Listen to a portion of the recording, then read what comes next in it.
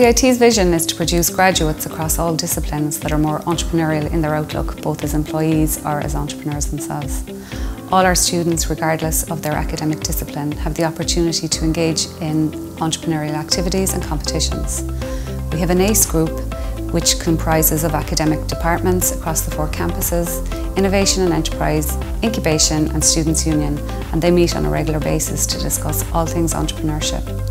This has resulted in a number of entrepreneurship modules being embedded in the curriculum and interdisciplinary modules in Enterprise and Innovation.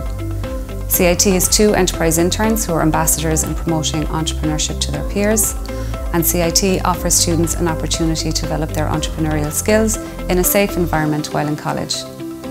On graduation, many of our students now choose self-employment as a career option, and our first destination survey reflects this, with 6% indicating now that they're self-employed 1 year after graduation. Students are exposed to the entrepreneurial mindset from first year, and through our creativity, innovation and teamwork module, we have over 500 students coming up with business ideas and presenting them to the Rubicon team from first year.